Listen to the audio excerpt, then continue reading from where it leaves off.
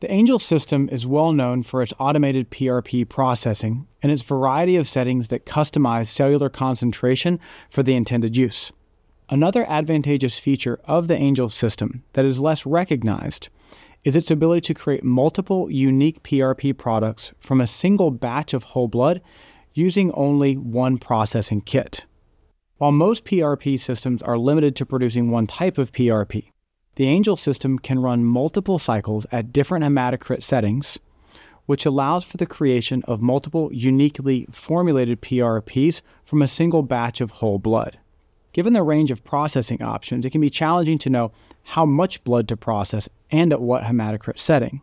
To provide guidance on these blood processing parameters, we set out to report the cellular concentrations of different PRPs creating using multiple unique processing cycles.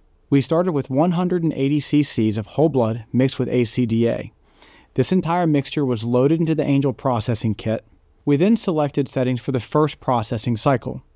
This first cycle was intended to minimize both the red blood cell content and neutrophil content of the PRP. Therefore, the 0% hematocrit setting was utilized because it excludes these cell types.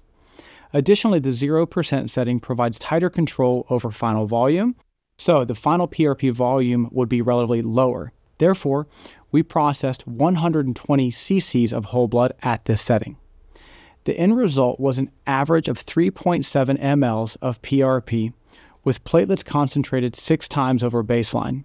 Red blood cells and neutrophils were reduced by 98% and 99% respectively. Total leukocyte content was reduced by 50% and was composed primarily of lymphocytes and monocytes. The second processing cycle was intended to maximize platelet recovery and concentrate leukocytes. Therefore, the remaining 60 cc's of blood was processed at the 15% hematocrit setting. This produced 4.7 mLs of PRP, with platelets concentrated 7.4 times over baseline. Red blood cells were reduced by 55%, and total leukocytes were concentrated 4.4 times over baseline. The leukocyte enrichment included a twofold increase in neutrophils, lymphocytes concentrated 7.5 times, and monocytes concentrated 8.6 times. The settings used in this study may serve as a starting point for creating multiple PRPs with unique content. We hope this information helps you optimize your use of the Angel system.